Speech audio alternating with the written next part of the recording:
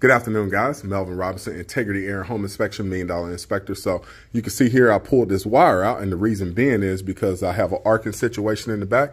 We have a short to ground, and in that short to ground, the AC was actually getting ready to turn on. It turned on for a split second, tripped the breaker, and it arced here at the bottom. You can see I got a lot of corrosion down there in the bottom, and I don't know if water hit that spot or not, but that's basically a short to ground. And that short to ground could have sent me to Jesus, but it did not hit me because I didn't have my hands in the panel fully. So we want to make sure that that's properly documented. We want to make sure that it gets fully repaired by a licensed electrician, not a handyman, to make sure that it's documented, well documented, and that the homeowners can be aware of the situation. So anytime you need a home inspection, make sure you have a professional. They're comfortable with panel boxes and they won't get sent to Jesus. You guys have a great day. Melvin Robinson, Integrity Air Home Inspection.